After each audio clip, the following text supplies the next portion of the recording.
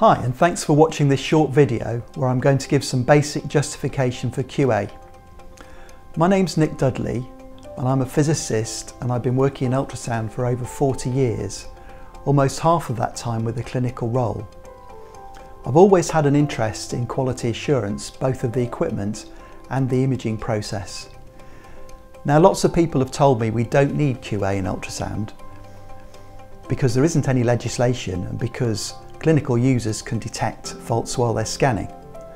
Well, neither of these are true, but before I tell you why, my first argument for QA is that we're trying to protect the patient from misdiagnosis. The patient has a right to know that we're using equipment that's fit for purpose. Can you reassure the patient that your equipment is working properly? If you can, that means you're probably doing some checks, which is great. If you can't, that means that either nobody's doing any checks or you know the equipment's not working properly, but you're going to use it anyway.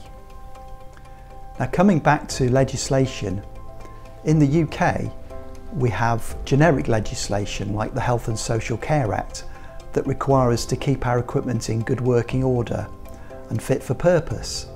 That means that we have to do some sort of QA on it if we're going to make sure that it has no more than minor deterioration. Now, this legislation is driven by the EU, so it's quite likely that other European countries have similar legislation. Also, in a few countries, including the UK and the USA, we have accreditation schemes that make QA mandatory. Detecting faults during clinical scanning can be quite difficult. When you're scanning, you're in a darkened room, so you're not really able to look at the equipment, so you're probably not going to detect any equipment faults. The advanced processing on modern scanners can mask faults. If you look at this first image, on clinical settings, everything looks okay. But on this second image, where I've changed to the user QA settings, you can see there are 5 lines of dropout.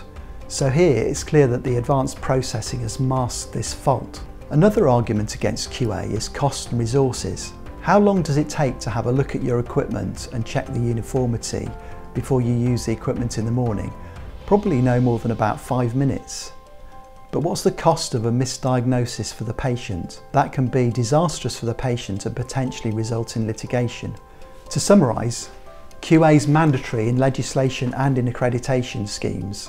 It's done to protect the patient from misdiagnosis and us from litigation, and it's quite difficult to detect faults in clinical use. It may seem like a huge project to implement QA, but actually you can do it in several easy steps and get some returns at each stage.